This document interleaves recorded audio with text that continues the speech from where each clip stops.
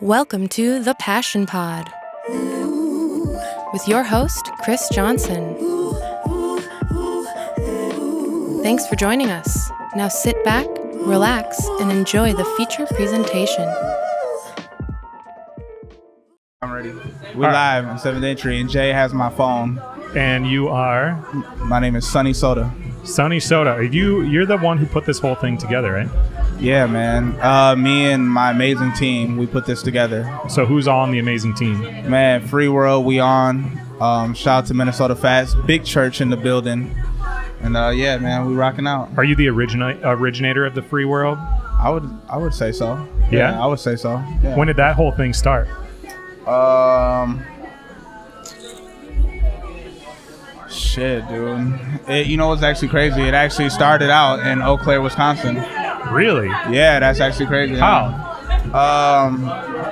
Being on the road with Throttle Clan, going on tour. Was that when Scotty and Jake were still making music and stuff together? Mm-hmm. Okay. Hell yeah. And Jake had an extra house. Like, he had a whole extra house. He was like, yeah, bro, I need you on tour and shit, and coming out to the cities, coming to grab you all the time.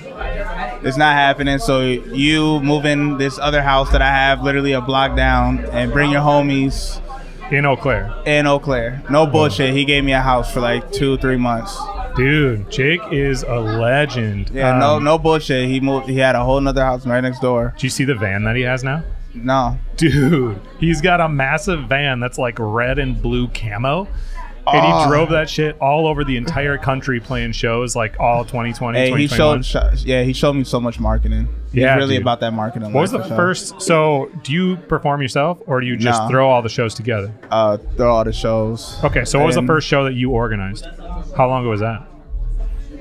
Years ago. We talking 2 years ago? We talking 5 years ago? It was a while ago, man. It's like 8 years ago. Oh, okay. And I threw a birthday bash. Oh, sick. Yeah, and it went really, really, really well. What was so how did that kind of progress? I assume that was just initial, like, people you knew.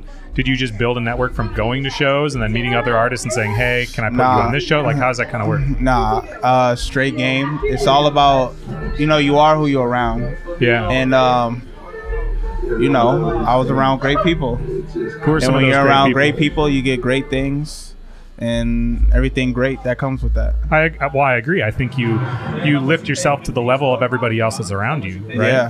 Who are some of your favorite people you've gotten to work with over the years? Man.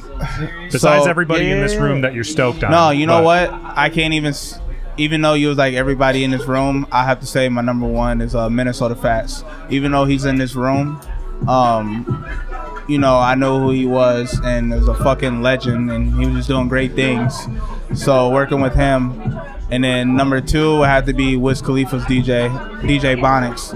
And I don't even have to say Wiz Khalifa's DJ, but just for people that don't know, because DJs a lot really don't get the recognition that in a way they deserve in a way. I totally agree. Yeah. So, but Wiz Khalifa, but his DJ, man, DJ Bonics, working with him, that was crazy. So if somebody's trying to come up in Minneapolis and they want to get on a show, they know that you're the dude.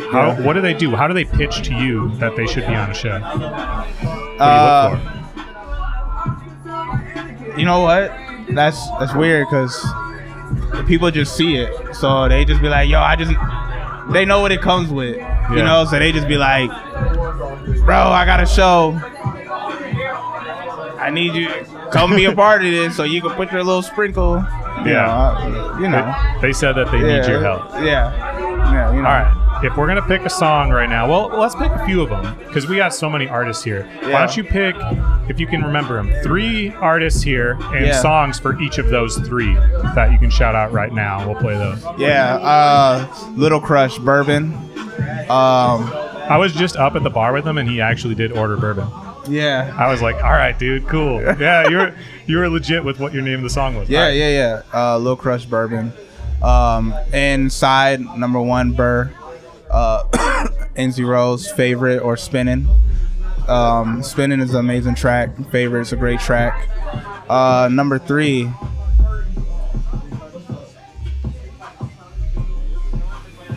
Ooh, number 3. Ooh.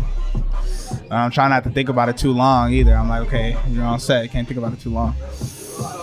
Oh, shit. You know what? I don't know. Number 3. You